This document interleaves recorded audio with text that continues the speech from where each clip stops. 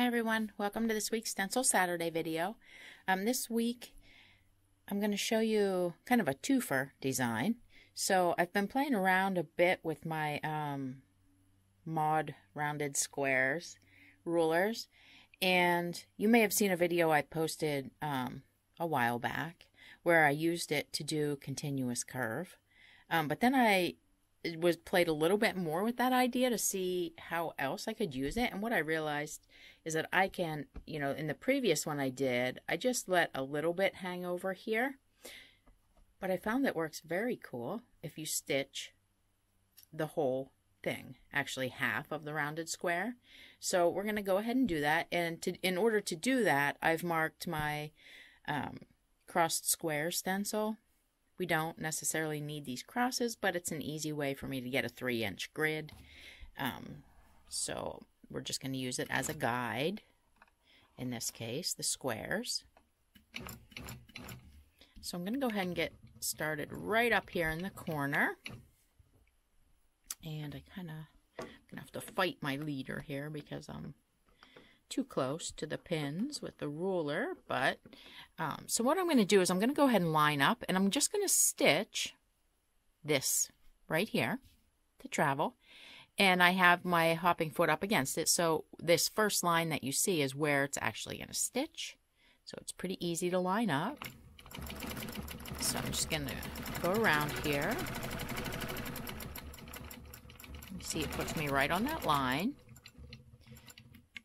Okay, so now I want to do it just like you would continuous curve. So I'm going to go this way, down, back up, over, and then work my way back across the bottom. And what it does is it gives you these awesome kind of little leaves. So same thing, I'm just going to line it up. The lines are here, so that I'm going to stitch half of that.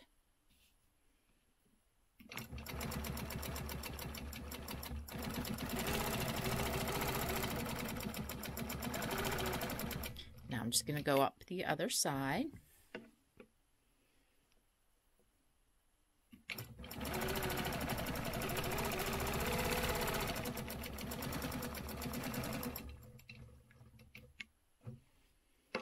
And then the top again. Whoop. Should have planned better and not have my leader in the way there. And down two sides here.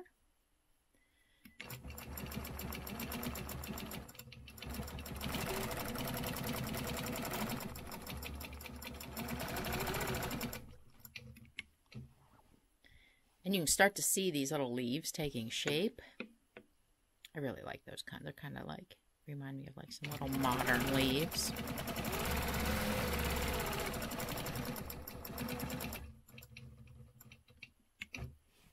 Top again.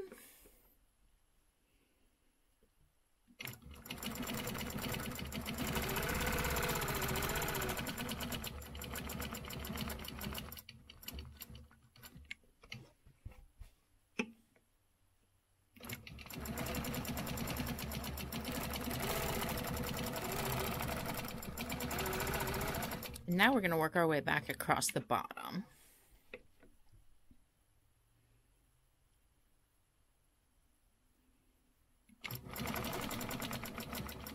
And like up here, I generally, just in case I somewhere along the line move the ruler a little, not in the right place, you can just kind of go slow to make sure I'm kind of landing in the right place, and kind of adjust the ruler if I need to. So now you can see these cute little leaves. And the other thing is that another option might be, as you come around here, to kind of pause right here, and you could put like a little spine in each of those before you finish going around. That would be neat too.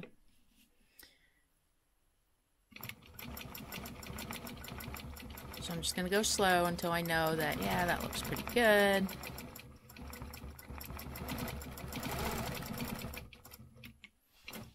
Last one.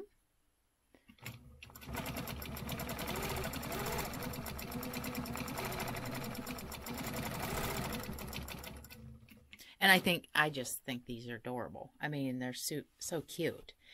So I'm going to go ahead and stitch the rest of these for you.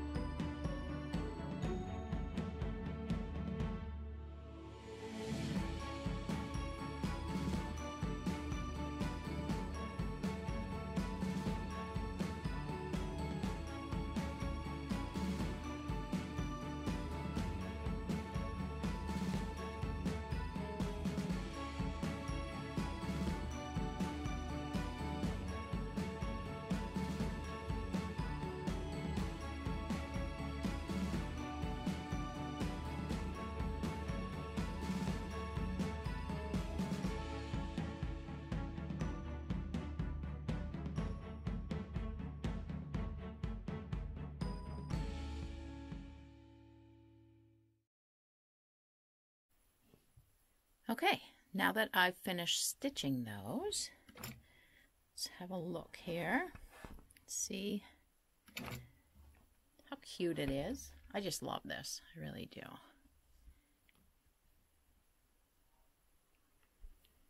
I mean, I don't know. I just really love it. And so that what ends up happening is that these little leaf shapes are 1.5 inches. It would make a great border, you know, because ideally you can have a stencil, or you could mark out lines to divide up a border that you could make this work. Yeah, I really like this one. So then after I had stitched this, it kind of got me thinking, so I probably can do that same thing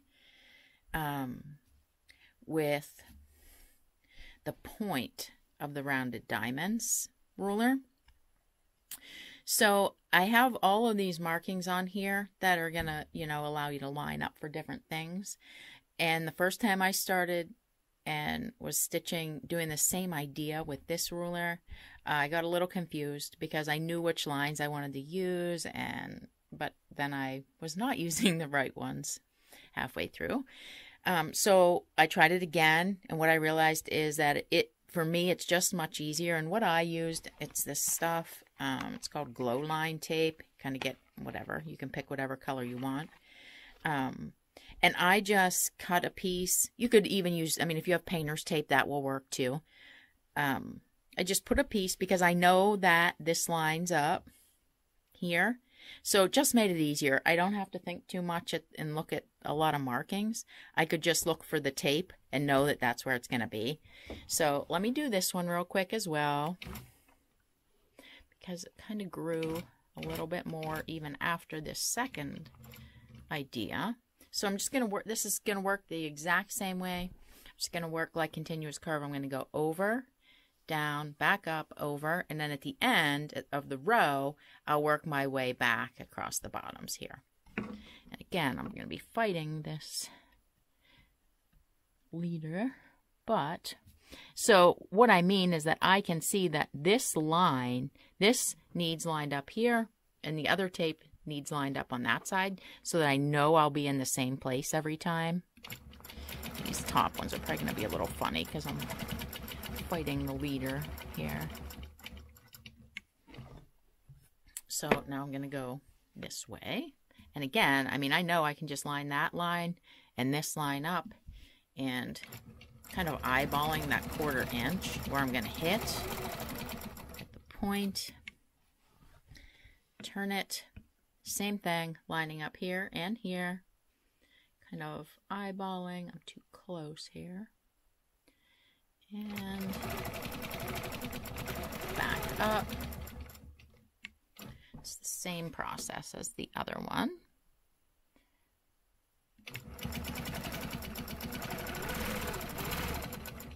Yeah. Again, line up here.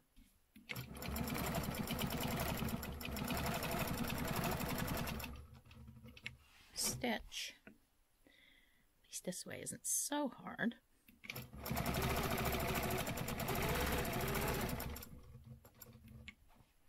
Ah, the last of these top ones. They're all wobbly.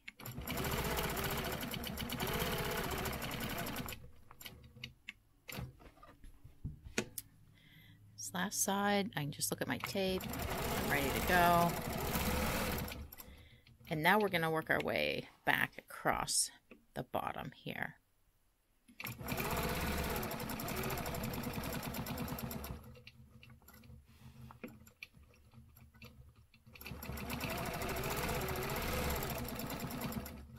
And I really like this one too.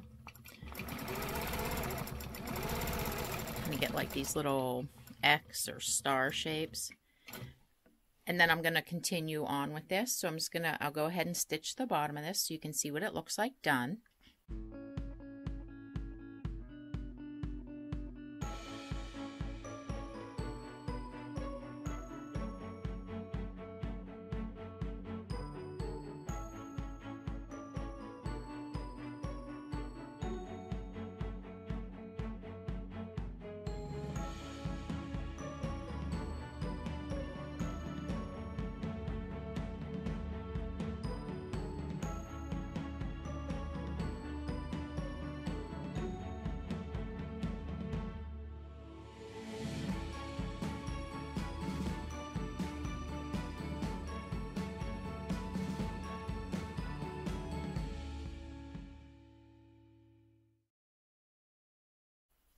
Okay, so now that those ones are done, look at that one. And so that's another option. Same idea, just a little bit different look. And I like this one as well. I mean, you kind of get these little diamond shapes, but you also get these little kind of starburst shapes. And then, so I had stitched both of these, and you know, the more I looked at them and I'm trying to think, what else could I do? I thought, wait a minute, because these are fairly open. You know, it would work great for, you know, if maybe you had a block and you needed to fill it with something. This would be great in a block, either one of these. They're a little more open or in a border. But then I thought, well, what if I needed it to be more quilting, a little more dense? And then I thought, wait a minute, what would happen if I did this one on top of this one? So it actually comes out pretty cool. So let me show you that real quick. And so you're going to, obviously, you know at this point how you do it, what you line up. I get my bobbin thread here. There it is. So we're just going to do the same thing. The little rounded diamonds. We're going to stitch them over top of this. And again, I'll apologize for this wobbly top row because my thing is in the way here, but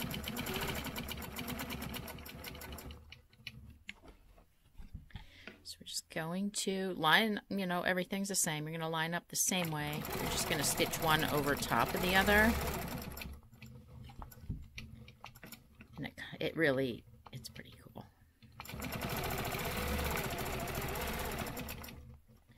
And easy enough, because now you can use what you stitched as your guide.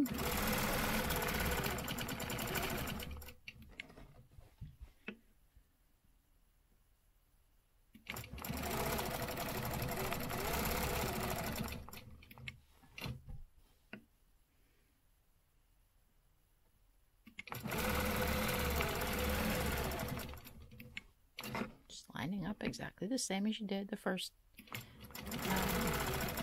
when you stitched this by itself.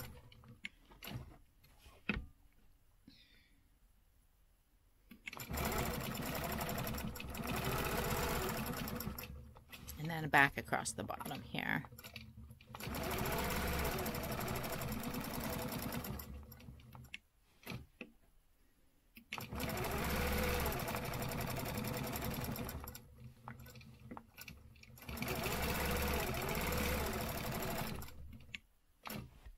So I'm going to go ahead and I'll stitch the rest of these real quick.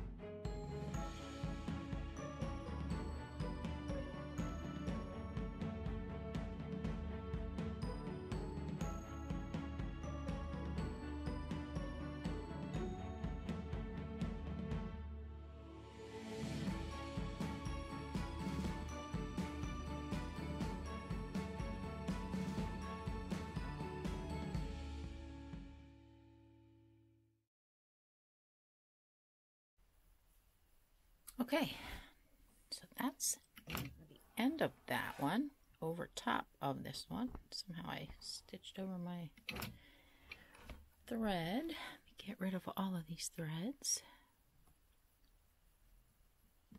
There we go. So now let's take a look at this. And I think, you know, it just changes it up. It really makes it such a cool thing. You know, you see the original ones, the leaves, they now have a little kind of starburst through them. It changed up this a little bit. I mean, I think it's just really cool how easy that was. You know, you do one and then just go back and do the other one. It is twice the quilting, obviously, but, you know, sometimes it's worth that to get the effect. So let me turn this light off too. Maybe we can see it a little bit better, the texture of it. Oh yeah, that's nice. Okay, so I hope you guys enjoyed these ideas and that you might give them a try, and I will see you next time. Bye.